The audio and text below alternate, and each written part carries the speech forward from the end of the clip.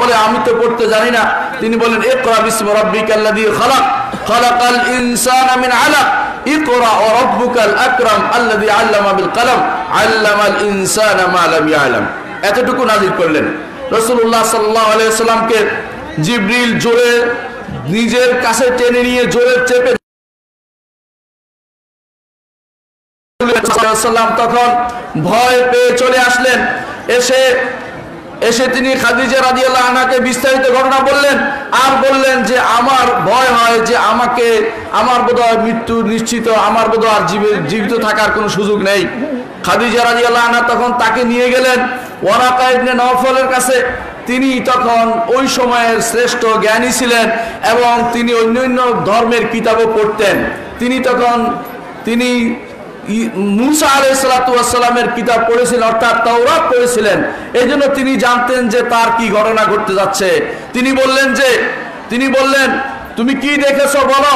যখন বিস্তারিত বর্ণনা করলেন মুহাম্মদুর রাসূলুল্লাহ সাল্লাল্লাহু আলাইহি ওয়াসাল্লাম, তখন তিনি বললেন যে তোমাকে যখন তোমার কওম এই দেশ থেকে বের করে দিবে, তখন যদি আমি জীবিত থাকি আমি তোমাকে অনেক সাহায্য করব। আল্লাহু আকবার। অগ্রিম বলে দিলেন তিনি তোমাকে বের করে দিবে।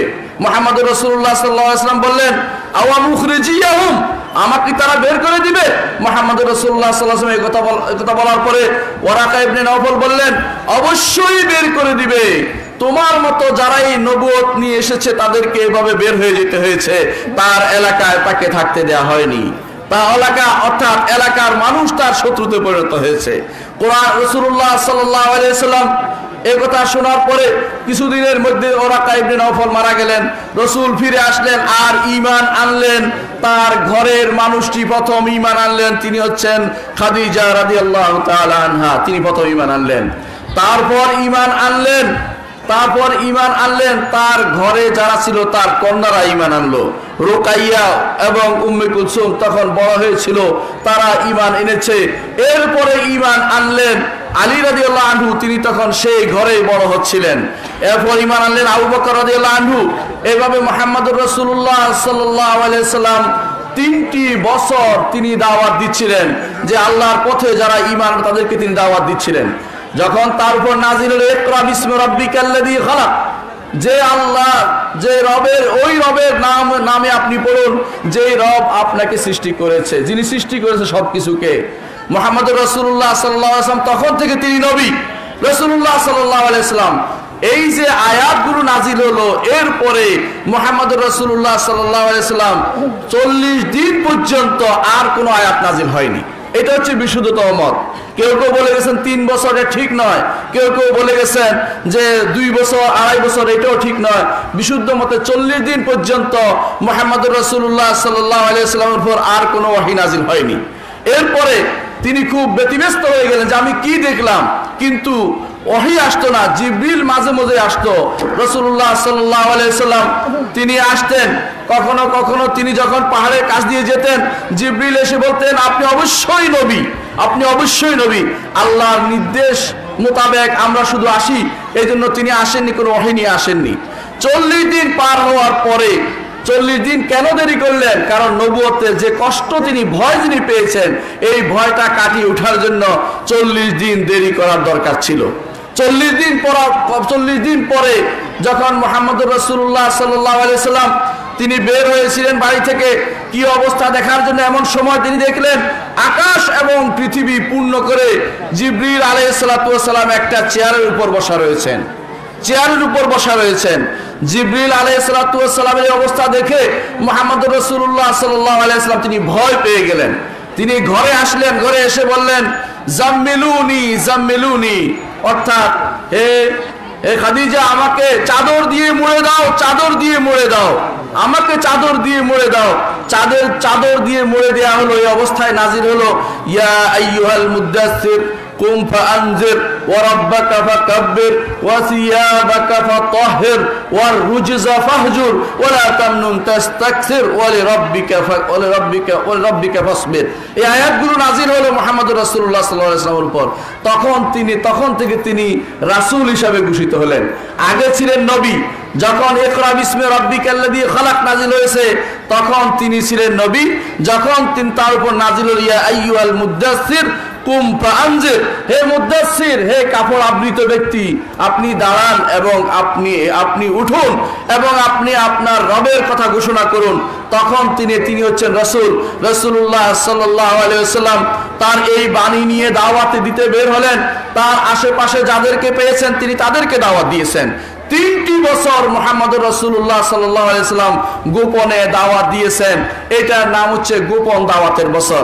রাসূলুল্লাহ সাল্লাল্লাহু আলাইহি ওয়াসাল্লাম এই গোপন দাওয়াতে যারা ঈমান এনেছিল তাদের মধ্যে ছিলেন আবু বকর রাদিয়াল্লাহু আনহু, ওসমান ইবনে আফফান রাদিয়াল্লাহু আনহু, আব্দুর রহমান ইবনে আউফ রাদিয়াল্লাহু আনহু, সাদ ইবনে আবি ওয়াক্কাস রাদিয়াল্লাহু আনহু। এই সময় সাঈদ ইবনে যায়েদ তিনিও ঈমান এনেছিলেন। তিনি হচ্ছেন যায়েদ ইবনে আমর ইবনে নুফাইলের সন্তান, তিনিও এই সময় ঈমান এনেছেন। এই 10 জন যাদের নাম আপনারা শুনেন, 10 জন জান্নাতের সুসংবাদ প্রাপ্ত, ওমর ব্যতীত প্রত্যেকেই এই সময় ঈমান এনেছিল। আল্লাহু আকবার। রাসূলুল্লাহ সাল্লাল্লাহু আলাইহি ওয়াসাল্লাম তাদেরকে ঈমানের দিকে আহ্বান করেছিলেন 3 বছর। 3 বছরে এই মানুষগুলো 20 জন মাত্র ঈমান এনেছিলেন। এর মধ্যে একবার মুহাম্মদুর রাসূলুল্লাহ সাল্লাল্লাহু আলাইহি ওয়াসাল্লাম তিনি যখন দাওয়াত দিয়ে যাচ্ছিলেন, এমন সময় তিনি গোপনে দাওয়াত দিচ্ছিলেন। কয়েকদিন পর্যন্ত তার উপরে কিছু জিনিস নাজিল, কয়েকদিন জিবরিল আসেনি। না আসার কারণে কিছু মানুষ বলতে আরম্ভ করলো যে তার লোক বোধহয় কোথাও চলে গেছে। এমন সময় 2 দিন বা 3 দিন পরে নাজিল হলো ওয়াদ-দুহা ওয়াল-লাইলি ইযা সাজা মা ওয়াদ্দাআকা রাব্বুকা ওয়া মা ক্বালা।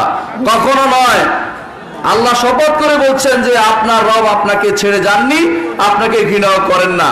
এরপর আল্লাহ তাআলা অনবরত ওহী নাজিল করতে আরম্ভ করলেন। যখন 3 বছর পূর্ণ হলো, মুহাম্মদুর রাসূলুল্লাহ সাল্লাল্লাহু আলাইহি ওয়াসাল্লাম 3 বছর পূর্ণ হওয়ার পরে আল্লাহ তাআলা আয়াত নাযিল করলেন ওয়া আনদির আশিরাতাকাল আকরাবিন, আপনার কাছের নিকটের মানুষগুলোকে, আপনার পরিবার পরিজনকে, ফাসদা বিমা তুমার ওয়া আরিদ আনিল মুশরিকিন, আপনাকে যে নির্দেশ দেওয়া হয়েছে মানুষকে প্রকাশ্যে ঘোষণা করুন। তখন মুহাম্মদুর রাসূলুল্লাহ সাল্লাল্লাহু আলাইহি ওয়াসাল্লাম প্রকাশ্যে আল্লাহর বাণী প্রচার করার জন্য বের হয়ে পড়লেন। কি করলেন তিনি? মুহাম্মদুর রাসূলুল্লাহ সাল্লাল্লাহু আলাইহি ওয়াসাল্লাম তিনি সাফা পাহাড়ের উপর দাঁড়ালেন আর বললেন ওয়া সাবাহা ওয়া সাবাহা ওয়া সাবাহা, এই সকালবেলা বিপদ, সকালবেলা বিপদ, সকাল বিপদ ডাক দিলেন। সমস্ত মানুষ দূর দূরান্ত থেকে আসতে আরম্ভ করলো। আসার পরে দূর দূরান্ত থেকে আসার পরে একত্রিত হওয়ার পরে মুহাম্মদুর রাসূলুল্লাহ সাল্লাল্লাহু আলাইহি ওয়াসাল্লাম বললেন, হে কুরাইশরা, হে বনি আমেররা, হে অমুক করে একটা করে নাম ধরে তিনি ডাকলেন আর বললেন যে আমি যদি বলি এই পাহাড়ের পিছনে তোমাদেরকে আক্রমণ করার জন্য একদল সৈন্য অপেক্ষা করছে, তোমরা কি আমার কথায় বিশ্বাস করবে? তারা বলেছিল সমস্বরে, অবশ্যই আপনার কথা বিশ্বাস করব, কারণ কখনো আপনি মিথ্যা কথা বলেন না, আপনি কখনো মিথ্যা কথা বলেননি, আপনার কথা আমরা বিশ্বাস করব। তখন মুহাম্মদুর রাসূলুল্লাহ সাল্লাল্লাহু আলাইহি ওয়াসাল্লাম বলেছিলেন, আমি তোমাদেরকে সেই দিনের ভয় দেখাচ্ছি যেই দিন আল্লাহর সামনে তোমাদের হিসাব দিই করতে হবে। আমি তোমাদেরকে আল্লাহর ভয় দেখাচ্ছি, তোমরা এই মূর্তি পূজা ছাড়ো, ঈমান আনো। হে সফিয়া বিনতে আব্দুল মুত্তালিব, আমি তোমার উপকার করতে পারবো না, কোনো উপকার করতে পারবো না কিয়ামতের দিন। কিছু মানুষ আছে মনে করে মুহাম্মদুর রাসূলুল্লাহ সাল্লাল্লাহু আলাইহি ওয়াসাল্লাম তাদেরকে জান্নাতে নিয়ে যাবে, অথচ দেখেন রাসূলুল্লাহ সাল্লাল্লাহু আলাইহি ওয়াসাল্লাম কি বলতেছেন, হে সফিয়া বিনতে আব্দুল মুত্তালিব, হে আমার ফুফি, তোমার কোনো উপকার আমি করতে পারবো না কিয়ামতের দিন। হে ফাতেমা বিনতে মুহাম্মদ, হে মুহাম্মদের কন্যা ফাতেমা, তোমারও কোনো উপকার আমি করতে পারবো না। তোমরা প্রত্যেকে আল্লাহর কাছে তোমরা নিজেদেরকে রক্ষা করার জন্য ঈমান আনো। এই কথা শোনার পরে আবু লাহাব ছিল দাঁড়িয়ে, আবু লাহাব লাফিয়ে উঠে বলল, তাব্বাল্লাকা, তোমার ধ্বংস হোক, আলিহাদা জামাতানা, এই জন্য কি একত্রিত করেছো আমাদের? এই জন্য একত্রিত করেছো? আল্লাহ তাআলা আয়াত নাযিল করলেন, তাব্বাত ইয়াদা আবি লাহাব ওয়া তাব্বা। আল্লাহ তাআলা ঘোষণা করলেন আবু লাহাবের 2 হাত ধ্বংস হবে, সেও ধ্বংস হবে। তাই ধ্বংস হয়েছে আবু লাহাবের সন্তান, আবু লাহাবকে কুকুরে খেয়েছে, আবু লাহাবের সন্তানদেরকে কুকুরে খেয়েছে, অর্থাৎ কুকুর অর্থাৎ সেটা বাঘে খেয়ে ফেলেছে, বিভিন্ন বর্ণ থেকে তা পাওয়া যায়। এমন কাজ করেছে। রাসূলুল্লাহ সাল্লাল্লাহু আলাইহি ওয়াসাল্লাম তখন থেকে দাওয়াতের জন্য বিভিন্ন জায়গায় তিনি গেলেন, এমনকি তিনি যাইতেন, তিনি মসজিদে হারামে যাইতেন, মক্কার মসজিদে তিনি যে দাওয়াত দিতেন, আর কাফেররা তার বিরুদ্ধে ষড়যন্ত্র করত, রাসূলের বিরুদ্ধে। কয়বার তার মাথার উপরে রাসূলুল্লাহ সাল্লাল্লাহু আলাইহি ওয়াসাল্লাম সিজদায় গিয়েছেন, তার মাথার উপরে নাড়ি ভুড়ি তুলে দিয়েছে উকবা ইবনে আবি মুআইত। তখন ফাতেমা রাদিয়াল্লাহু আনহা এসে তিনি সেটা সরিয়ে দিলেন। আরেকবার এইভাবে উকবা ইবনে আবি মুআইত তাকে আবু জাহল তাকে হত্যা করতে উদ্যত হলো পাথর নিয়ে, অথচ আবু দেখতে পেল না, কারণ আল্লাহ তাকে হেফাজত করলেন। অনুরূপভাবে বারবার মুহাম্মদুর রাসূলুল্লাহ সাল্লাল্লাহু আলাইহি ওয়াসাল্লামের উপর তারা আক্রমণ করতে আসলো দূর দূরান্ত থেকে, কিন্তু মুহাম্মদুর রাসূলুল্লাহ সাল্লাল্লাহু আলাইহি ওয়াসাল্লামকে আল্লাহ হেফাজত করেছেন। ধীরে ধীরে মুহাম্মদুর রাসূলুল্লাহ সাল্লাল্লাহু আলাইহি ওয়াসাল্লাম দাওয়াতে ঈমান আনলো ওমর রাদিয়াল্লাহু আনহু। তখন থেকে ইসলামের শক্তি বৃদ্ধি পেল এবং তারা মসজিদে সালাত আদায় করার মতো সাহস অর্জন করলো। সেই সময় ঈমান এনেছিল মাত্র 40 জন, তখন ঈমান এনেছিল। তার মধ্যে বিখ্যাত হয়েছিলেন যারা, তারা ছিলেন আম্মার ইবনে ইয়াসির, এবং যে সময় ঈমান এনেছিলেন মুসআব ইবনে উমাইর সহ এক বিরাট গোষ্ঠী তখন ঈমান এনেছিল, এবং সেই ঈমান তখন তারা ছিল কষ্টকর ঈমানের উপর তারা ছিলেন। এরপর মুহাম্মদুর রাসূলুল্লাহ সাল্লাল্লাহু আলাইহি ওয়াসাল্লাম তার উপর দিয়ে স্টিম রোলার চলতে আরম্ভ করলো অত্যাচারে। আজও দুনিয়ার বুকে মানুষ যখন দাওয়াতের কথা বলে তখনই তাদের উপর আক্রমণ হয়। কি বলেন, ঠিক কিনা? দাওয়াতের কথা বললেই আক্রমণ হয়, দাওয়াতের কথা বললেই ভিন্ন ভিন্ন ভিন্ন ভিন্ন নাম দেয়া হয়। মুহাম্মদুর রাসূলুল্লাহ সাল্লাল্লাহু আলাইহি ওয়াসাল্লাম যখন তিনি দাওয়াতের কথা বলছিলেন তখনই তাকে বলা হয়েছিল যে সমস্ত গুণে গুণান্বিত করেছে, আপনারা এখনো শুনবেন, আশ্চর্য হবেন। সেই সময় প্রথমে তারা একদিন পর্যন্ত মুহাম্মদুর রাসূলুল্লাহ সাল্লাল্লাহু আলাইহি ওয়াসাল্লামকে বলতো আল আমিন, সত্যবাদী, বিশ্বাসী, ভালো মানুষ। সবকিছু উপরে পরিবর্তন হয়ে গেছে। তারা বলতে লাগলো, কি বললো? প্রথমে বললো কবি। মুহাম্মদুর রাসূলুল্লাহ সাল্লাল্লাহু আলাইহি ওয়াসাল্লাম হচ্ছে কবি, নাউযুবিল্লাহ। তারা বলতো আইন্না লা তারিকু আলিহাতিনা লিশাইরিন মাজনুন, আমরা কি একজন পাগল কবির জন্য আমাদের ইলাদে ছেড়ে দেব? হ্যাঁ, আজ যদি কোথাও কোনো দর্শ দেওয়া হয়, কোথাও কোনো দিনের কথা বলা হয়, দেখবেন যারা তথাকথিত একান্ত এলাকাভিত্তিক ধর্মে বিশ্বাসী, বুঝছেন কিনা? এটা এলাকাভিত্তিক ধর্ম বুঝে কোন এলাকার জন্য যেন আলাদা ধর্ম চলে আসছে। তারা কোনোদিন সে কথা শুনবে না। তারা বলবে আমরা আমাদের বাপ দাদার কথা কি ছেড়ে দেবো এই ছেলের কথা শুনে, এই আলেমের কথা শুনে কি আমাদের এতদিনের কথা ছেড়ে দেব? তারা কখনো সহিহ আকীদায় আসতে তারা রাজি হবে না। কারণ এইভাবেই মুহাম্মদুর রাসূলুল্লাহ সাল্লাল্লাহু আলাইহি ওয়াসাল্লামের দাওয়াতকে এরা প্রতিহত করেছিল। তারা বলেছিল এই জাতীয় মানুষগুলো আইন্না লা তারিকু আলিহাতিনা শাইর মাজনুন, এ তো পাগল, এ তো কবি, এর কথা শোনা যাবে না। আবার কি বলতো? কাহেন, যে জাদুকর। জাদুকর কেন বলতো জানেন? যেই মুহাম্মদুর রাসূলুল্লাহ সাল্লাল্লাহু আলাইহি ওয়াসাল্লামের কাছে আসতো, শোনার পরে ঈমান আনতো, তো বলতো এর কাছে যেও না, এর কাছে জাদু রয়েছে, এর কাছে জাদু রয়েছে। এইভাবে মুহাম্মদুর রাসূলুল্লাহ সাল্লাল্লাহু আলাইহি ওয়াসাল্লাম দাওয়াতের কার্য চালিয়ে যান। কিভাবে তিনি? সাহাবী বলেন মুহাম্মদুর রাসূলুল্লাহ সাল্লাল্লাহু আলাইহি ওয়াসাল্লাম একবার আমি দেখেছি তিনি যাচ্ছেন বাজারে, বলতেছেন আইয়ুহান নাস কুলু লা ইলাহা ইল্লাল্লাহ তুফলিহু, হে মানুষরা তোমরা বলো লা ইলাহা ইল্লাল্লাহ, তোমরা সফল কাম হতে পারবে। এটা বলতো কে? মুহাম্মদুর রাসূলুল্লাহ সাল্লাল্লাহু আলাইহি ওয়াসাল্লাম। তিনি বললেন আমি আরেকজনকে দেখছি, সুন্দর বর্ণা এক ব্যক্তিকে দেখছি, পিছন দিক থেকে পাথর মেরে মেরে বলতেছে তাকে বিশ্বাস করিও না, সে জাদুকর, তাকে বিশ্বাস করিও না, তাকে জিনে ধরেছে, তাকে বিশ্বাস করিও না, সে তোমাদের ঈমান নষ্ট করে ফেলবে। উল্টা কথা বলতো যে ঈমান নষ্ট করে ফেলবে। আজও অনেক মানুষ আছে বলবে যে তোমাদের আকীদা নষ্ট করে ফেলবে। আকীদা তাদের এমনিতেই নাই, আবার আকীদা নষ্ট করে ফেলবে, বুঝছেন তো? এমনিতে যে আকীদা দুনিয়া চলে না, এই আকীদা হচ্ছে গাঁজাখুরি গল্প। আজকে এক ওয়াজ শুনলাম, ওয়াজটা না বলে পারছি না। ওয়াজটা হচ্ছে একজনকে নাকি মারতে লাগছে যুদ্ধের সময়, স্বাধীনতা যুদ্ধের সময় একজনকে মারতে মারতে মারতে মারতে মরে নাই, গুলি ওর গায়ে লাগে না, চলে এসে বলছে পীর সাহেবকে এসে বলতেছে পীর সাহেব আমাকে গুলি করছে, গুলি গায়ে লাগে নাই।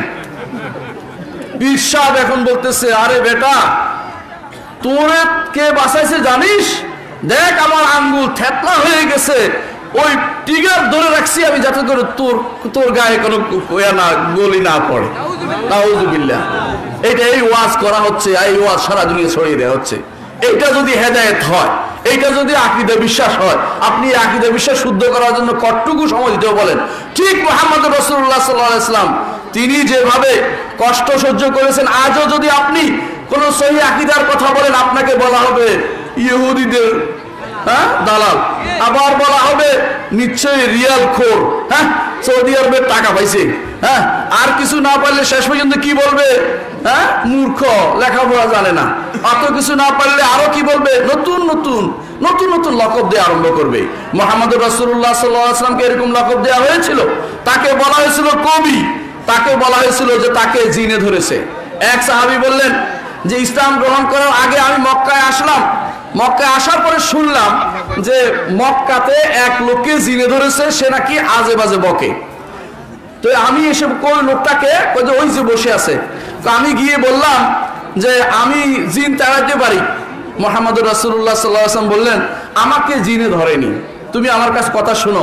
আমর ইবনে আব্বাস রাদিয়াল্লাহু আনহু বলেন যে আমি তখন তার কথা শুনলাম, শুনে বললাম যে এটা তো জিনের কথা নয়, কারণ রাসূলুল্লাহ সাল্লাল্লাহু আলাইহি ওয়াসাল্লাম কোরআন থেকে পড়তেছেন, তিনি কোরআনের কথা বলছেন। আজও যারা কোরআনের কথা বলে তাদেরকে বলা হবে যে আমাদের ওলি আল্লাহরা কি কম বুঝতো নাকি? আমাদের ওলি আল্লাহরা কি কম বুঝতো নাকি? আপনার কথা কেন শুনবো? আজও এরকম মানুষ রয়েছে, আপনি যতই তাদেরকে হেদায়েতের কথা বলেন তারা বলবে যে আমাদের ওস্তাদরা কি কম বুঝতো নাকি? আমাদের সিলসিলার হুজুররা না বলা পর্যন্ত আমরা কোনো কথা শুনবো না। একই কথা আপনি বললে জীবনও শুনবে না, আর হুজুর বললে যত মিথ্যা হোক এটা তার কাছে গ্রহণযোগ্য হয়ে যাবে। এটা হচ্ছে মুহাম্মদ রাসূলুল্লাহ সাল্লাল্লাহু আলাইহি ওয়াসাল্লামের বিরুদ্ধে যেভাবে কুরাইশরা দাঁড়িয়েছিল, কাফের মুশরিকরা আজও সহিহ আকীদার লোকদের বিরুদ্ধে সারা দুনিয়াতে এভাবে চালিয়ে যাচ্ছে। তথাকথিত মানুষগুলো যারা তাদের তথাকথিত দিন বানিয়ে নিয়েছে, এই মানুষগুলোকে রাসূলুল্লাহ সাল্লাল্লাহু আলাইহি ওয়াসাল্লাম যেভাবে তাদেরকে ট্রিট করেছেন, যেভাবে তাদেরকে হেদায়েতের পথে ডেকেছেন, আমাদেরকেও সেইভাবে তাদেরকে ডাকতে হবে এবং আমাদেরকে সবর এখতিয়ার করতে হবে, দাওয়াতের কাজ চালিয়ে যেতে হবে। মুহাম্মদুর রাসূলুল্লাহ সাল্লাল্লাহু আলাইহি ওয়াসাল্লাম দাওয়াতের কাজ চালিয়ে গিয়েছেন। তিনি এত কথার পরেও তিনি এক মুহূর্তের জন্য দাওয়াত বন্ধ করে নাই, করেছেন কিনা? আমাদেরকে সেভাবে দাওয়াত চালিয়ে যেতে হবে। প্রত্যেকটি অবস্থা, যে অবস্থায় পারি সে অবস্থায় দাওয়াত দিতে হবে। আল্লাহ তাআলা কোরআনে কারীম বলেছেন উদু ইলা সাবিল রাব্বিকা বিল হিকমাতি ওয়াল মাউইজাতিল হাসানা ওয়াজাদিলহুম বিল্লাতি আহসান। তিনটি পদ্ধতি দিয়ে দিয়েছেন, ঐতিহাসিক পদ্ধতি। একটি হচ্ছে দাওয়াত দিতে হবে হিকমতের সাথে, অর্থাৎ প্রজ্ঞার সাথে, কোন সময় কোন অবস্থায় কথা বললে কাজে লাগবে সে অবস্থা বুঝে তাদেরকে দাওয়াতের পথে দ্বীনের দিকে নিয়ে আসতে হবে। এই মানুষগুলো যদি কোনো তথাকথিত তাদের পীর ফকিরদের বিশ্বাস করে যে এরা দুনিয়া পরিবর্তন করতে পারে, তাহলে এরা যদি মারা যায় এরা কি জান্নাতের চোখে দেখবে? কোনোদিন চোখে দেখবে না। আপনার সামনে আপনার ভাই জাহান্নামে চলে যাচ্ছে, আপনার কি কোনো দায়িত্ব নেই? আছে কিনা বলেন? আছে। এই জন্যই তো আমরা মাহফিলে আসি, দাওয়াত দেই, দূর দূরান্ত থেকে আসতে হয়। আপনাকেও আপনার ভাইকে সুন্দর করে বুঝাতে হবে যে ভাই আল্লাহ রাব্বুল ইজ্জত ছাড়া কেউ তোমার কোনো উপকার করতে পারবে না। যেভাবে মুহাম্মদ রাসূলুল্লাহ সাল্লাল্লাহু আলাইহি ওয়াসাল্লাম নিজে বলেছেন, হে সাফিয়া আমি তোমার কোনো উপকার করতে পারবো না, হে ফাতেমা আমি তোমার কোনো উপকার করতে পারবো না।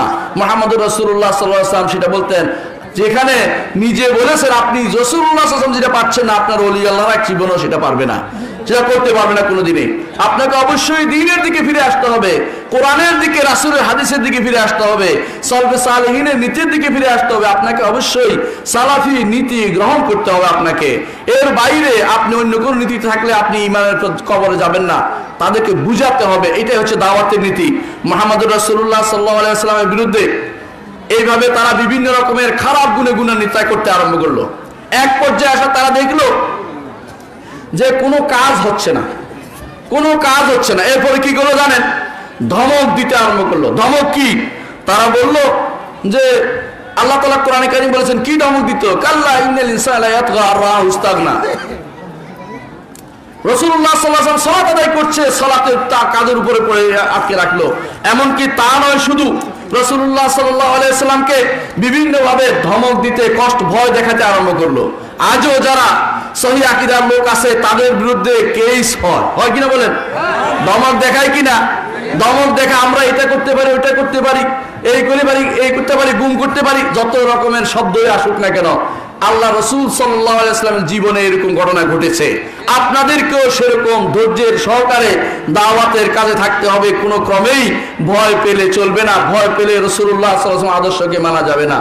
রাসূলুল্লাহ সাল্লাল্লাহু আলাইহি ওয়াসাল্লাম তিনি ভয় পাননি। ভয় না পাওয়ার কারণে তারা কি করলো? এখন বেছে নিল শাস্তি। কিরকম শাস্তি জানেন? একজন ইমানদার মানুষের উপর কত রকমের শাস্তি হতে পারে তা আমি দেখেছি। একজন ইমানদার মানুষ যখন শাস্তি ইমান আনছে, ইসলাম গ্রহণ করেছে, তাকে তার জমি জামা থেকে বের করে দেওয়া হয়েছে, তারপরও তার বিরুদ্ধে কেস করা হয়েছে। তিনি গিয়ে বললেন যে আমি কিছু চাই না, শুধু আমি চলে যেতে চাই, কেসটা উইথড্র করা হোক, তার থেকে গ্রহণ করা হয়নি। এই জন্য সহিহ আকীদার বহু মানুষ আছে তার এলাকা থেকে অন্য জায়গায় যেতে বাধ্য হয়েছেন, তারা থাকতে পারে না। ঠিক কিনা বলেন? কেন? এটা তার অপরাধ কি? কিছুই না। কায়েমি স্বার্থবাদীরা বা মাতব্বররা সবসময় চায় যে মানুষদেরকে কষ্ট করে দাবিয়ে রাখবে, হক কথা জানতে দিবে না, হকের বাইরেকে মন্দ করে রাখবে। এই জন্য তারা বিভিন্ন রকমের ষড়যন্ত্রে লিপ্ত হয়েছে। রাসূলুল্লাহ সাল্লাল্লাহু আলাইহি ওয়াসাল্লামের যুগেও এভাবে কষ্ট দেওয়া হতো। সুমাইয়া ঘটনা আপনারা জানেন, সুমাইয়া রাদিয়াল্লাহু আনহার ঘটনা আপনারা জানেন, তাকে কিভাবে বর্ষা মেরে হত্যা করা হয়েছিল। এটাই বিশুদ্ধতম ঘটনা যে তাকে বর্ষা মারেছিল, এমন জায়গায় বর্ষা মেরেছিল সেটা আর বর্ণনার বাইরে। প্রথম শহীদ ছিলেন ইসলামের একজন নারী, তিনি হচ্ছেন সুমাইয়া। তারপর তার আম্মারকে হত্যা করা, ইয়াসিরকে হত্যা করা হয়েছিল, আম্মারের পিতা। এভাবে শুরু হয়েছিল হত্যাযজ্ঞ এবং তাদের উপর অত্যাচারের স্টিমরা চলেছিল, কিন্তু দিন থেকে তারা একটু এদিক সেদিক হয়নি। দাসর যারা সামান্যতম দুর্বল ছিল তাদের উপর চলেছিল আরো কষ্ট। বিলাল রাদিয়াল্লাহু আনহুর উপর তাদেরকে টেনে নেওয়া হয়েছিল, মরুভূমির তপ্ত বালুতে কষ্ট দেওয়া হচ্ছিল, কিন্তু মুহাম্মদুর রাসূলুল্লাহ সাল্লাল্লাহু আলাইহি সাল্লাম যেতেন তাদের সামনে দিয়ে আর বলতেন যে বেলাল, আম্মার, সুমাইয়া, তোমরা সবর করো, ফাইন্না মাওয়াইদাকুমুল জান্নাহ, তোমাদের ওয়াদা হলো জান্নাতের। আল্লাহ তাআলা রাসূলুল্লাহ সাল্লাল্লাহু আলাইহি ওয়াসাল্লামের মাধ্যমে ওয়াদা দিয়ে দিয়েছেন তাদের জন্য জান্নাতের। এই জন্য আজ আমাদের উপর যত রকমের অত্যাচারী আসুক না কেন, যত আঘাতী আসুক না কেন, দাওয়াতের পথ থেকে দূরে সরা যাবে না। প্রত্যেকটি মানুষকে দাওয়াতের মধ্যে থাকতে হবে। কষ্ট হবে, আমাদের উপর আক্রমণ হবে, আমাদের উপর আঘাত হবে, কিন্তু আমরা কোনো ক্রমে আল্লাহর পথে দাওয়াত থেকে একটু পিছপা হব না। ঠিক বলেন? আলহামদুলিল্লাহ, আমরা এটাই চাচ্ছি। ঠিক অনুরূপভাবে মুহাম্মদুর রাসূলুল্লাহ সাল্লাল্লাহু আলাইহি ওয়াসাল্লামের সেই সময়ে তখন কি করা হতো? সম্পদ বলতো, ইসলাম আনছো, একজন ইসলাম এনেছিল। ইসলাম আনার পরে সোহাইব রাদিয়াল্লাহু আনহু, সোহাইবের রুমি বলা ওনাকে, কারণ তিনি রোম দেশে অর্থাৎ ইউরোপিয়ানদের বংশধর ছিলেন। তিনি মক্কায় এসে বসবাস করার কারণে পয়সাওয়ালা হয়ে গিয়েছিলেন। যখন তিনি ঈমান আনছে, বলছে এই সম্পদ তুমি আমাদের এখানে এসে লাভ করেছ, তোমার এই সম্পদ তোমাকে দেয়া যাবে না, সমস্ত সম্পদ নিয়ে নিয়েছে। তারপর তাকে বলা হলো যে এই স্ত্রীও তোমার নিয়ে নেবো, কারণ মক্কার স্ত্রী তোমার সাথে থাকতে দেওয়া হবে না। তারপর বলা হলো তোমার গায়ের কাপড়টাও খুলে রেখে দিব। তিনি একটি মাত্র কাপড় শুধু চেয়ে নিয়ে, সামান্য অংশ নিয়ে চলে গেলেন রাসূলুল্লাহ সাল্লাল্লাহু আলাইহি ওয়াসাল্লামের কাছে। রাসূলুল্লাহ সাল্লাল্লাহু আলাইহি ওয়াসাল্লাম বললেন, রাবিহা সোহাইব লাভবান হয়েছে, তার জন্য জান্নাতের সুসংবাদ দেওয়া হোক। তিনি জান্নাতের সুসংবাদ দিয়েছেন সোহাইবকে। কেন দিয়েছেন? কারণ তিনি আসলে দাওয়াতের জন্য সবকিছু পরিত্যাগ করেছেন দ্বীনের জন্য। তিনি সবকিছু পরিত্যাগ করেছেন দ্বীনের জন্য। এইভাবে দ্বীনের জন্য, মুহাম্মদুর রাসূলুল্লাহ সাল্লাল্লাহু আলাইহি ওয়াসাল্লাম আদর্শের জন্য, তার শিক্ষার জন্য এবং আল্লাহর দ্বীনকে সঠিকভাবে বুলন্দ করার জন্য, যাবতীয় ত্যাগ স্বীকারের জন্য আমাদেরকে প্রস্তুত থাকতে হবে। রাসূলুল্লাহ সাল্লাল্লাহু আলাইহি ওয়াসাল্লামকে যখন কোনোভাবেই তার যারা অনুসারী ছিল, ইসলাম গ্রহণ করেছে, তাদেরকে কোনোভাবেই তখন সরাইতে পারলো না। তখন নতুন এক পদ্ধতি নিল। কি করলো তারা? এসে বললো মুহাম্মদুর রাসূলুল্লাহ সাল্লাল্লাহু আলাইহি ওয়াসাল্লামকে যে আবু তালেবের কাছে আগে আসলো। আবু তালেব রাসূলুল্লাহ সাল্লাল্লাহু আলাইহি ওয়াসাল্লামের চাচা এবং তার অভিভাবক। এসে বললো যে আবু তালেব, আপনি আপনার ছেলেকে, আপনার নাতিকে, আপনার ভাতিজাকে সামলান। আমরা তাকে এইটা দেবো, ওইটা দেবো, তার হাতে এইটা দেবো, তাকে রাজত্ব দেবো, এই যেটা চাই ওইটা দেবো। কিন্তু তিনি বললেন, আমি তো তোমার কাছে একটি কালেমাই চাই। সেটা কি? কালেমাতু লা ইলাহা ইল্লাল্লাহ। তোমরা যদি আকাশের সূর্য আমার হাতে এনে দাও, সেখান থেকে আলো এনে দিল, আমি সেখানে কোনোদিন তা থেকে পিছপা হব না। অর্থাৎ যেটা কখনো সম্ভব নয়, দাওয়াত থেকে আমি এক পাও পিছু সরব না। তিনি হচ্ছেন মুহাম্মদুর রাসূলুল্লাহ সাল্লাল্লাহু আলাইহি ওয়াসাল্লাম। এটা বলার পর তারা বুঝলো যে কোনোভাবেই তো এটা কাজ হবে না। এরপর তারা এসে বললো, বিভিন্নভাবে বিভিন্ন রকমের কথা আরম্ভ করলো। ওলি আল্লাহদের কারামতি বুঝেন কিনা? কারামত দেখছেন না একটু আগে? কারামত কিছুক্ষণ মানুষ, আমরা কিন্তু এখন খুব একটা কারামত দেখি টেকি না। এখন মাঝে মধ্যে কি করে কারামতের জন্য কি করে একটা হুজুরে ভালো করে দিছে। কিন্তু হুজুর যখন অসুস্থ হয়, তখন হুজুর কোথায় যায় জানেন? হুজুর সিঙ্গাপুর যায়। শুনছেন কিনা আপনারা? তথাকথিত এক হুজুর আছে না, পেট মোটা লম্বা শুয়ে থাকে ঢাকাতে। ওই হুজুর যখন অসুস্থ হয়েছে তিনি সিঙ্গাপুরের ট্রিটমেন্টের জন্য গেছেন, অথচ হুজুরের কাছে নাকি সব মানুষ নাকি ভালো হয়ে যায়, কারামত শুধু এখানে প্রকাশ পায়। নাউজুবিল্লাহ, শিরকি কথাবার্তা। আল্লাহ তাআলা কোরআনে কারীম বলেছেন ওয়াইজা মারিতু ফাহুয়া ইয়াশফিন। ইব্রাহিম আলাইহিস সালাতু ওয়াস সালাম ঘোষণা করছেন যে যখন আমি অসুস্থ হই তিনি আমাকে আরোগ্য দান করেন, আর কোনো কেউ আরোগ্য দিতে পারে না। অথচ হুজুরের কাছে, পীরের কাছে কারামতিতে সব মানুষ আরোগ্য লাভ করে ফেলে। এটা হচ্ছে তথাকথিত হুজুরদের কাজ। এই জন্য তারা বিভিন্নভাবে আপনাকে বলতে চাইবে যে এটা করে দাও, ওটা করে দাও। যেভাবে মুহাম্মদ রাসূলুল্লাহ সাল্লাল্লাহু আলাইহি ওয়াসাল্লাম কাছে এসে বলতো, কি বলতো? ওয়াকালু লান নুমিনা লাকা হাত্তা তাফজুরা লানা মিনাল আরদি ইয়ামবুআ। কি বলতো? যে আপনার উপর কখনো ঈমান আনবো না। এই মক্কার ভূমি হচ্ছে মরুভূমি, এইখানে কোনো পানি নাই, আপনি এখান থেকে পানির ব্যবস্থাপনা করে দেন। হ্যাঁ, পানির ব্যবস্থাপনা করে দেন। আল্লাহ তাআলা করতে পারেন না? অবশ্যই পারেন। আল্লাহ কেন করেন নাই? এত সস্তা ঈমান দেখে তুমি একটা মজা দেখে ঈমান এনে ফেলবে, এটা ঠিক নয়। বরং কে ঈমান বিল গায়ব করে এটা আল্লাহ পরীক্ষা করতে চেয়েছেন, এই জন্য আল্লাহ তাআলা দেন নাই। ওয়া ক্বালু লান নুমিনা লাকা হাত্তা তাফজুরা লানা মিনাল আরদি ইয়ামবুআ আও ইয়াকুনা লাকা বাইতুম মিন যুখরুফিন। অথবা আপনার হবে একটা সোনার বাড়ি, আও ইয়াকুনা লাকা বাইতুম মিন যুখরুফিন আও তারকা বিস সামা, অথবা আকাশে উঠতে থাকবেন আপনি। হ্যাঁ, আকাশের দিকে উঠতে থাকবেন। বুঝা গেল আরবের মুশরিকরা আল্লাহ আকাশে আছে এটা বিশ্বাস করত, আল্লাহর উপরে আছে বিশ্বাস করত। অথচ আমাদের সমাজে একটা বিরাট সংখ্যক মানুষ মনে করে আল্লাহ সব জায়গায় আছে। নাউজুবিল্লাহ। যারা মনে করে আল্লাহ তাআলা সব জায়গায় আছে তারা কাফের, তারা কখনো ঈমানদার হতে পারে নাই। ঈমানদার হবে ওই ব্যক্তি যে ব্যক্তি বিশ্বাস করবে আল্লাহ তাআলা আরশের উপর রয়েছেন। কোথায় আছে আল্লাহ? আরশের উপর রয়েছেন। আরশের উপর যদি বিশ্বাস না করে তো তার ঈমান হয় নাই। অথচ আরবের মুশরিকরা এটা বিশ্বাসও করত। তারা বলতো যে আপনি যতক্ষণ পর্যন্ত আসমানে উঠে কিতাব নিয়ে আসবেন ততক্ষণ পর্যন্ত আমরা ঈমান আনবো না। হাত্তা তাখরুজা আও ইয়াকুন লাকা বাইতুন আও তারকা বিস সামা ওয়া লান নুমিনাল রুকিকা হাত্তা তুনাজ্জিলা আলাইনা কিতাবান নাকরাউ কুল সুবহান রাব্বি হাল কুনতু ইল্লা বাশারার রাসূলা।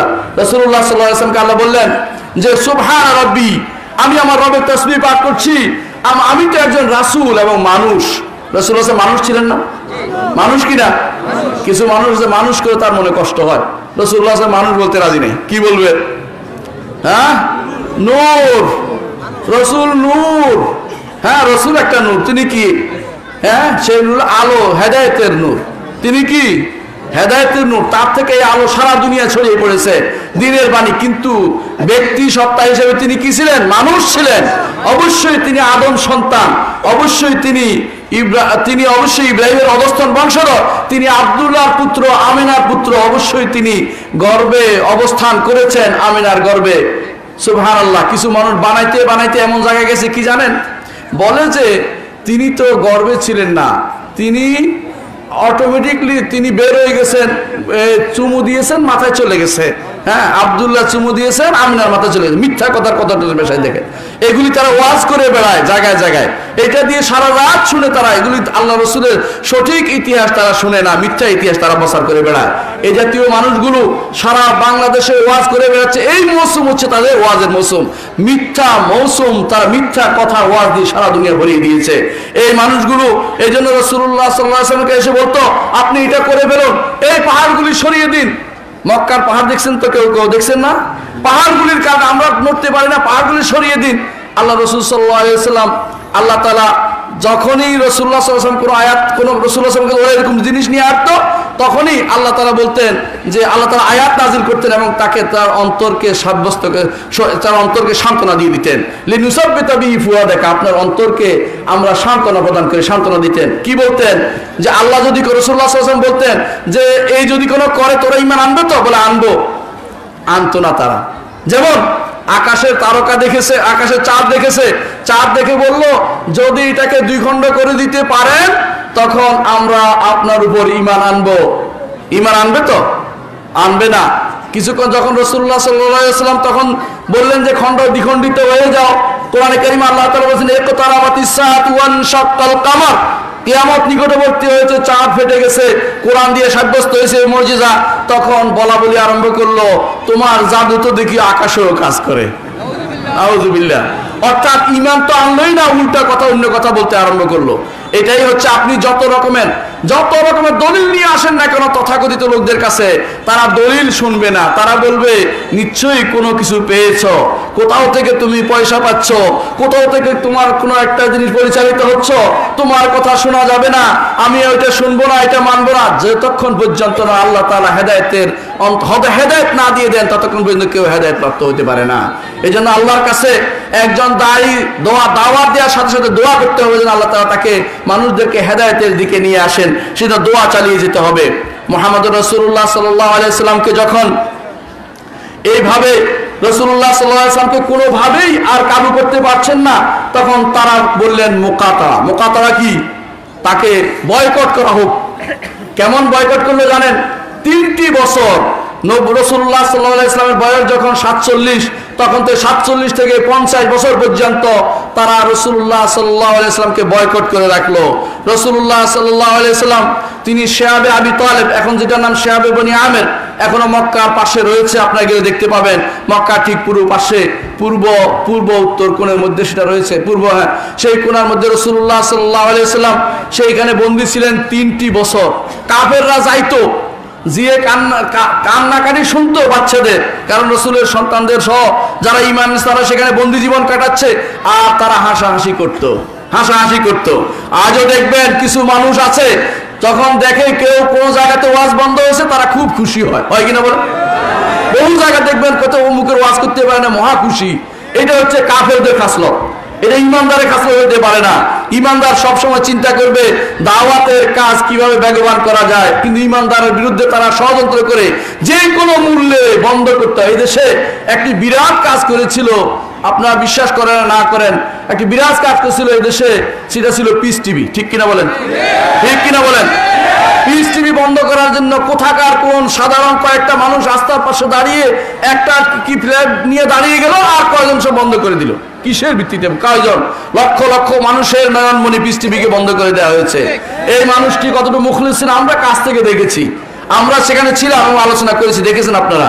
সেই মানুষটি ইখলাসের সাথে কাজ করে, অথচ বাংলাদেশে সর্বপ্রথম দুর্ভাগ্যবশত এই দেশে সর্বপ্রথম তার বন্ধ হয়েছে, তার অনুষ্ঠান বন্ধ হয়েছে, আর কোথাও বন্ধ হয়নি।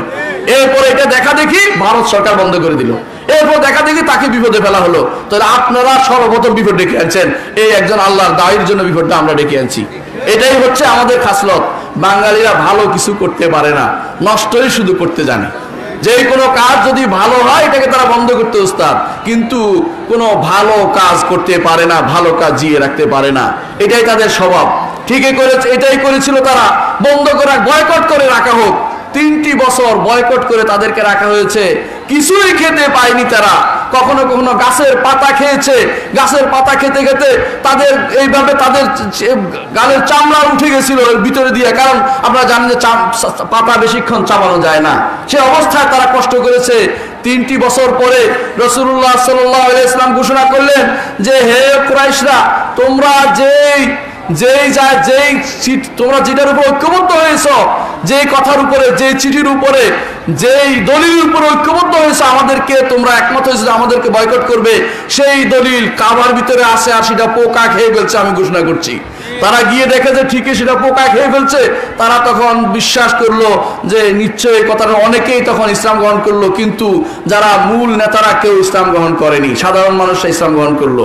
রাসূলুল্লাহ সাল্লাল্লাহু আলাইহি ওয়াসাল্লাম যখন তারপর 3 বছর পরে তারা সেখান থেকে বের হয়ে আসলো, যখন দেখলো যে আসলে তো সত্য আছে, এই কথাই লোকের কথা সত্য, তখন ধীরে ধীরে মানুষ ইসলাম গ্রহণ করতে আরম্ভ করলো।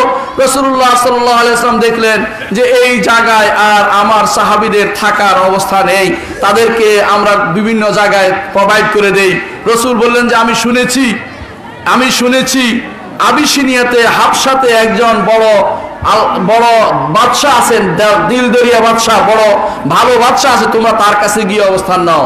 রাসূলুল্লাহ সাল্লাল্লাহু আলাইহি ওয়াসাল্লামের কন্যা ওসমানকে নিয়ে প্রথম হিজরত করেন কন্যা ওসমান রাদিয়াল্লাহু আনহু তার রাসূলুল্লাহ সাল্লাল্লাহু আলাইহি ওয়াসাল্লাম কন্যা রুকাইয়াকে নিয়ে হিজরত করেন, তখন হিজরত করেছিলেন তিনি হাবশার দিকে। এইজন্য রাসূলুল্লাহ সাল্লাল্লাহু আলাইহি ওয়াসাল্লাম বলেছেন যে ইব্রাহিমের পরে প্রথম হিজরতকারী হচ্ছে ওসমান, যিনি তার কন্যা তার পরিবারকে নিয়ে হিজরত করেছেন, তার পরিবারকে হিজরত করেছেন। এইভাবে মুসলিমরা বিভিন্ন জায়গাতে যে যেখানে পেয়েছে মদিনা মক্কা থেকে পালিয়ে তাদের ঈমান রক্ষা করেছে। আজও যেখানে আক্রমণ হয়, যেখানে যেখানে মুসলিমদের উপর আকীদার উপর আক্রমণ হয়, প্রত্যেকে চায় যে ঈমানটা রক্ষা করি। বহু মানুষ আছে দেখবেন ঈমান রক্ষা করে এইখান থেকে ওইখানে পালিয়ে বেড়াচ্ছে শুধুমাত্র তাওহীদটাকে ঝান্ডাকে রক্ষা করার জন্য, সুন্নতকে রক্ষা করার জন্য, সেই আকীদাকে রক্ষা করার জন্য আজ দুনিয়াতে তারা বিভিন্ন জায়গাতে অবস্থান নিয়েছে। মুহাম্মদুর রাসূলুল্লাহ সাল্লাল্লাহু আলাইহি ওয়াসাল্লাম তিনি এই ভবিষ্যৎবাণী করেছেন, তিনি বলেছেন যে আমার উম্মতের উপর, আমার উম্মতের একটি দল সব সময় হকের উপর থাকবে, সব সময় তারা হকের উপর থাকবে। জিজ্ঞাসা করেছি ইয়া রাসূলুল্লাহ তারা কারা? রাসূলুল্লাহ সাল্লাল্লাহু আলাইহি ওয়াসাল্লাম বলেছেন আন-নুযাউ মিনাল কাবায়েল, তারা বিভিন্ন গোত্র থেকে উত্থিত হবে, অর্থাৎ এক জায়গার মানুষ না, অর্থাৎ সব এক হবে না, বিভিন্ন লোক বিভিন্ন খান থেকে এসে সহিহ আকীদার কথা বলবে, দ্বীনের কথা বলবে, তারাই কিয়ামত পর্যন্ত সঠিক পথে থাকবে ইনশাআল্লাহ। তারাই যারা সহিহ আকীদার ধারক তারাই হবে ইনশাআল্লাহ। কি বলেন আপনারা? অবশ্যই কিয়ামত পর্যন্ত এই সহিহ আকীদার ধারক বাহকরাই হকের উপর থাকবে। আল্লাহ আল্লাহ আমাদের কবুল করুন, আমিন আমিন। রাসূলুল্লাহ সাল্লাল্লাহু আলাইহি ওয়াসাল্লাম তিনি যখন হিজরতের নির্দেশ দিচ্ছিলেন, হিজরি 46 সময় তিনি সব মানুষদেরকে হিজরতের নির্দেশ দিচ্ছিলেন, সবাই হিজরত করেছিল, কিন্তু মদিনায় তেমন মানুষ বাকি ছিল না, মদিনায় তেমন কেউ বাকি ছিল না। মদিনাতে যারা ছিল তাদের মধ্যে মক্কাতে তেমন কেউ ছিল না, মক্কাতে যারা ছিল অল্প কয়েকজন মাত্র মুসলিমের কিছু লোক বাকি ছিলেন। কিন্তু এই সময় রাসূলুল্লাহ সাল্লাল্লাহু আলাইহি ওয়াসাল্লামের উপর বিভিন্নভাবে আক্রমণ চলছিল। রাসূলুল্লাহ সাল্লাল্লাহু আলাইহি ওয়াসাল্লাম তিনি এই সময়ে আবু তালেব মারা গেলেন আর খাদিজা মারা গেলেন। রাসূলুল্লাহ সাল্লাল্লাহু আলাইহি ওয়াসাল্লাম তিনি গোত্রপতিদের কাছে গেলেন আর বললেন, যাইতেন যে গিয়ে বলতেন মাই উইনি উবাল্লিগু কালাম রাব্বি, কে আমাকে আশ্রয় দিবে, আমি আমার আল্লাহর কালামকে মানুষের কাছে প্রচার করতে চাই, আল্লাহর বাণী প্রচার করতে চাই। অর্থাৎ তিনি তাওহীদের বাণী প্রচার করতে চান। আর তিনি যা প্রত্যেক গোত্রপতির কাছে গিয়েছেন, গিয়ে বলেছেন যে আমাকে আশ্রয় দাও, আমি মানুষ আমাকে যদি তোমরা সাহায্য করো, আমি মানুষের কাছে আল্লাহর দ্বীনকে প্রচার করতে চাই। কিন্তু আল্লাহর দ্বীনকে প্রচার করার জন্য মানুষ তাকে সাহায্য করতে রাজি হয়নি। মুহাম্মদুর রাসূলুল্লাহ সাল্লাল্লাহু আলাইহি ওয়াসাল্লাম তিনি তখন তায়েফে গেলেন। তায়েফে যাওয়ার পরে সেখানে 3 ভাই ছিল। এক ভাই বলল, আল্লাহ কি কোনো মানুষ পাইল না তোমাকে ছাড়া? নাউযুবিল্লাহ। আরেক ভাই বলল যে যদি মক্কাতে তোমার রাজত্ব হয় আমাকে রাজত্বের ভাগ দিবে কিনা? নাউযুবিল্লাহ। আরেক ভাই বলল তোমার সাথে আমার কথা বলতে ইচ্ছা করে না, তোমার থেকে মুখ ফিরে এলো। এভাবে চলে গেলেন। রাসূলুল্লাহ সাল্লাল্লাহু আলাইহি ওয়াসাল্লাম তিনি তায়েফ থেকে আসছিলেন, আসার পথে তাকে তার পিছনে লেলিয়ে দেওয়া হলো বাচ্চারা পাথর মারলো তাকে। ঠিক অনুরূপ ঘটনা ঘটেছিল শাইখুল ইসলাম মুহাম্মদ ইবনে আব্দুল ওয়াহাব রাহিমাহুল্লাহ তিনি দাওয়াত দিতে গিয়েছিলেন বাগদাদে, ইরাক থেকে ফেরার পথে তাকে মানুষ লাগিয়ে দিয়ে তাকে হত্যা করার ষড়যন্ত্র করা হয়েছিল। তিনি সেখান থেকে আল্লাহর রহমতে বেঁচে গিয়েছিলেন। মুহাম্মদুর রাসূলুল্লাহ সাল্লাল্লাহু আলাইহি ওয়াসাল্লাম তিনিও সেই সময় তখন তিনি একটি বাগানে প্রবেশ করেন। সেই বাগানে ছিলেন এক ব্যক্তি, ওই ব্যক্তি তিনি মুহাম্মদুর রাসূলুল্লাহ সাল্লাল্লাহু আলাইহি ওয়াসাল্লামকে তিনি আশ্রয় প্রশ্রয় দেন এবং তার ঠিকানে ওযু করতে দেন এবং নামাজ পড়তে দেন। নামাজ পড়ে এমন সময় আসলো ফেরেশতা এসে বলল, পাহাড়ের ফেরেশতা এসে বলল, হে মুহাম্মদুর রাসূলুল্লাহ সাল্লাল্লাহু আলাইহি ওয়াসাল্লাম আপনি বলুন, অর্ডার করুন, আমি দুদিক থেকে পাহাড়কে বলি সংকুচিত হয়ে এই তায়েফবাসীকে যেন ধ্বংস করে দেয়। মুহাম্মদুর রাসূলুল্লাহ সাল্লাল্লাহু আলাইহি ওয়াসাল্লাম বলেছেন, না আমি সেটা চাই না, আমি চাই এদের ভবিষ্যৎ বংশধর ইসলামের উপর বড় হবে। মুহাম্মদুর রাসূলুল্লাহ সাল্লাল্লাহু আলাইহি ওয়াসাল্লাম সেই দোয়ার কারণে আজ আরব ভূমি ইসলাম দ্বারা পরিপূর্ণ হয়েছে। এবং আপনার আমার সেজন্য যত রকমের আঘাতে আসুক, প্রত্যাঘাতে আসুক, আমাদেরকে দোয়া করতে হবে বেশি বেশি করে এবং দাওয়াতের কাজে সব সময় আমাদেরকে দাওয়াতের কাজ চালিয়ে যেতে হবে এবং মনে রাখতে হবে যে এই দাওয়াতের কাজ ছাড়া আমাদের আর কোনো কাজের মধ্যে মুক্তি নেই। রাসূলুল্লাহ সাল্লাল্লাহু আলাইহি ওয়াসাল্লামকে আল্লাহ তাআলা নির্দেশ দিয়ে বলেছেন, ইয়া আইয়ুহার রাসূল বাল্লিগ মা উনজিলা ইলাইক ওয়া ইল্লাম তাফআল ফামা বাল্লাগতা রিসালাতাহু। হে রাসূল, আপনার কাছে যে কিতাব নাজিল হয়েছে যে কোরআন নাজিল হয়েছে, যা আপনার কাছে দেয়া হচ্ছে, এই ওহী আপনি মানুষের কাছে প্রচার করুন। যদি আপনি প্রচার না করেন, আল্লাহর বাণী আপনি প্রচার করলেন না, আল্লাহর বাণী প্রচার করলেন না, এটা তিনি বলেছেন। আর রাসূলুল্লাহ সাল্লাল্লাহু আলাইহি ওয়াসাল্লাম আল্লাহর বাণী পরিপূর্ণভাবে প্রচার করে গেছেন। তিনি বলে আমাদেরকে সাক্ষী নিয়ে গেছেন। বিদায় হজের দিন তিনি হাত তুলে বলেছিলেন যে আমি কি তোমাদের কাছে আল্লাহর বাণী প্রচার করেছি? তখন যারা জীবিত ছিল প্রত্যেকে তার সামনে ছিল, বলেছিল সত্যি সত্যি আপনি আল্লাহর বাণী প্রচার করেছেন। আর মুহাম্মদুর রাসূলুল্লাহ সাল্লাল্লাহু আলাইহি ওয়াসাল্লাম বলেছেন আল্লাহুম্মা ফাশহাদ, আল্লাহ আপনি সাক্ষী থাকুন, আপনি সাক্ষী থাকুন, আপনি সাক্ষী থাকুন। তিনবার তিনি সেটা বলেছেন। আমরা বলি আশহাদু আন্নাকা কাদ বাল্লাগতা রিসালা, যে অবশ্যই এ নবী আপনি রিসালাতকে সারা দুনিয়ায়, রাসূলের আপনার বাণী, আল্লাহর বাণীকে সারা দুনিয়ায় আপনি প্রচার প্রসার করেছেন। রাসূলের অবর্তমানে সে দায়িত্ব আমাদের উপর এসে পড়েছে। রাসূলুল্লাহ সাল্লাল্লাহু আলাইহি ওয়াসাল্লাম নির্দেশ দিয়েছেন বাল্লিগু আন্নী ওয়ালাউ আয়া, একটি আয়াত হলো আমার থেকে তোমরা, একটি আয়াত হলো তোমরা আমার থেকে মানুষের কাছে প্রচার করে দাও। রাসূলের বাণী প্রচার করতে হবে, রাসূলের হাদিস প্রচার করতে হবে, কোরআনের বাণী প্রচার করতে হবে, কোরআনের বাণীকে অর্থ সহ বুঝতে হবে। ব্যাখ্যা দিয়ে বানিয়ে নিজের মতো করে কোরআনের ব্যাখ্যা গ্রহণ করা যাবে না। অধিকাংশ মানুষ আজ কোরআনের ব্যাখ্যা করে নিজের মন মতো। কিরকম ব্যাখ্যা জানেন? একজনে ব্যাখ্যা করছে কিরকম, বলতেছে মক্কাতে, কোরআন তাফসীরের মধ্যে লিখতেছে মক্কাতে যে সমস্ত পাথর মারা হয়, ওই জামরাতে যে পাথর মারা হয়, ওই পাথর কেউ উঠিয়ে নেয় না, যারটা কবুল হয়েছে তারটা ফেরেশতা উঠিয়ে নিয়ে চলে যায়, আর যেটা কবুল হয় না এটা নিচে পড়ে থাকে। মানে এই জাতীয় কথা তারা চালিয়ে নিচ্ছে কি জন্য? কারামত চালানোর জন্য। এরপরে তাদের লোকদের, তাদের ওলি আল্লাহদের কারামত দিয়ে দুনিয়া ভর্তি করে তাফসীর লেখে। মিথ্যা তাফসীর দিয়ে, মিথ্যা কথা দিয়ে তাফসীর লিখছে। এই জাতীয় তাফসীর পড়া যাবে না। অবশ্যই আপনারা পড়বেন, ভালো তাফসীর পড়বেন, তাফসীর ইবনে কাসির পড়বেন, এবং যে সমস্ত তাফসীর বিখ্যাত বিশুদ্ধ বলে প্রমাণিত সেই সমস্ত তাফসীরগুলি পড়বেন এবং সেগুলো প্রচার করবেন, হাদিস প্রচার করবেন। মুহাম্মদ রাসূলুল্লাহ সাল্লাল্লাহু আলাইহি ওয়াসাল্লাম তিনি এরপরে যখন তিনি ফিরে আসলেন মক্কাতে, আল্লাহ তাআলার পক্ষ থেকে সেই সময় তার জন্য বিশেষ ব্যবস্থাপনা করে দিলেন যে তিনি মেরাজে যাবেন। মেরাজ কি পালন করার জিনিস? আমাদের দেশে একটা বিরাট গোষ্ঠী মেরাজের রাত্রি পালন করে, মেরাজের রাত্রি তারা ইবাদত করে, মেরাজের দিন তারা বন্ধও রাখে। শরীয়ত কোনোদিন বলে নাই যে মেরাজের রাত্রি পালন করতে, মেরাজের রাত্রি ইবাদত করতেও বলে নাই, আর মেরাজের রাত্রিতে বন্ধ দিতেও বলে নাই। এগুলি হচ্ছে আমাদের মানুষের আবেগ ভরা কাজ। আবেগ দিয়ে ইসলাম হয় না ভাই। ইসলাম হচ্ছে কোরআন এবং সুন্নাহকে মানার নাম। আমাদের সমাজে যে জিনিসগুলো চলছে এগুলো ইসলাম নয়, এগুলো হচ্ছে তথাকথিত আবেগ। আবেগ আর ভক্তি হিন্দু ধর্মের কাজ, মুসলিমদের কাজ হচ্ছে কোরআন এবং সুন্নাহ অনুসরণ। কি বলেন ঠিক? অবশ্যই মুসলিম কোরআন এবং সুন্নাহকে অনুসরণ করে চলে। মুসলিম কখনো আবেগ দিয়ে চলে না। আবেগ দিয়ে তাড়িত হয়ে কিছু মানুষ আজ নিজেরা সন্ত্রাসী হয়ে যাচ্ছে, আবেগ দিয়ে তাড়িত হয়ে কিছু মানুষ আজ বিভ্রান্ত হয়ে যাচ্ছে, আবেগ দিয়ে তাড়িত হয়ে কিছু মানুষ আজ কোরআন এবং সুন্নাহর নীতি থেকে দূরে সরে যাচ্ছে, সাহাবায়ে কেরামের নীতি থেকে দূরে সরে যাচ্ছে। আবেগ আর ভক্তি ইসলামের অংশ নয়। হ্যাঁ, আবেগ দিয়ে যদি ইসলামের কাজ করা হয় বিশুদ্ধতা শুদ্ধ হবে, কিন্তু ভক্তিবাদ ইসলামে নাই। ভক্তি করে, ভক্তিতে মিলে মুক্তি, এটা হিন্দুদের কথা, মুসলিমদের কথা নয়। মুসলিমদের কথা হচ্ছে অনুসরণে মিলে মুক্তি। সেটা কি? আতিউল্লাহ ওয়া আতিউর রাসূল ওয়া উলিল আমরি মিনকুম, আল্লাহর কথা শোনো, রাসূলের কথা শোনো, তোমাদের মধ্যে যারা ক্ষমতাসীন আছে তাদের কথা শোনো। যতক্ষণ পর্যন্ত তারা শরীয়তের কথা বলবে অথবা শরিয়া বিরোধী কোনো আইন দিবে না, ততক্ষণ পর্যন্ত তাদের কথা শোনা যাবে, শুনতে হবে। জমিনের মধ্যে ফিতনা ফাসাদ তৈরি করা জায়েজ নাই। আর যখন কোরআন সুন্নাহ বিরোধী কোনো কথা বলবে তা শোনা যাবে না, মানা যাবে না। ঠিক কিনা?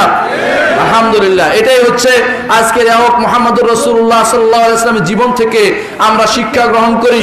যেভাবে রাসূলুল্লাহ সাল্লাল্লাহু আলাইহি ওয়াসাল্লামের উপর সেই সময় যে অবস্থা হয়েছিল, আজকে বাংলার মুসলিমের উপর সেই রকম অবস্থা বিরাজ করছে। আমাদের উচিত হবে সেখান থেকে শিক্ষা নিয়ে দাওয়াতের কাজে যাওয়া এবং আল্লাহর কাছে সব সময় আমাদের আল্লাহর কাছে দোয়া করা, যাতে করে আল্লাহ তাআলা আমাদের দাওয়াতকে সফল করেন এবং আল্লাহর দুনিয়াতে সব জায়গাতে যেন সহিহ আকীদা ঝান্ডা বুলন্দ করেন, আমাদেরকে যেন ঈমানের উপর রাখেন এবং আমরা যেন দ্বীন এবং শরিয়া বুঝতে পারি, কোরআন এবং সুন্নাহ বুঝতে পারি, সাহাবায়ে কেরামের নীতি মানতে পারি, সলফে সালেহীন নীতি অনুসারে চলতে পারি, সেই ব্যবস্থা আল্লাহ তাআলা করে দেন। ওয়া আখিরু দাওয়ানা আলহামদুলিল্লাহি রাব্বিল আলামিন। আসসালামু আলাইকুম ওয়া রাহমাতুল্লাহি ওয়া বারাকাতুহু। لا إله إلا الله لا إله إلا الله